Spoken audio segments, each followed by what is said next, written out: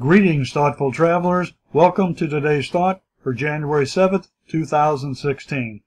It's by Mark Twain, author of Tom Sawyer, Huck Finn, and many other famous books. Twain was raised along the Mississippi River in Hannibal, Missouri, but he traveled to many places all over the world. Mark Twain lived from 1835 to 1910. Travel is fatal to prejudice, bigotry, and narrow-mindedness.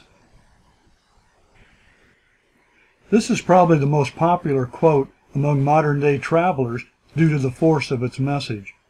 I think it means that when you travel, you are often forced to interact with people who are quite different from you, whether you intend to or not.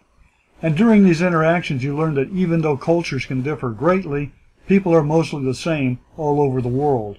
People you thought you didn't like, you actually do.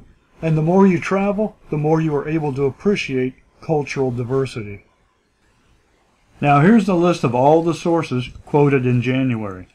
I hope you'll stop by each day to enjoy all the interesting and insightful things they have to say. And leave a comment. I'd like to hear your thoughts too. Thanks, and see you tomorrow.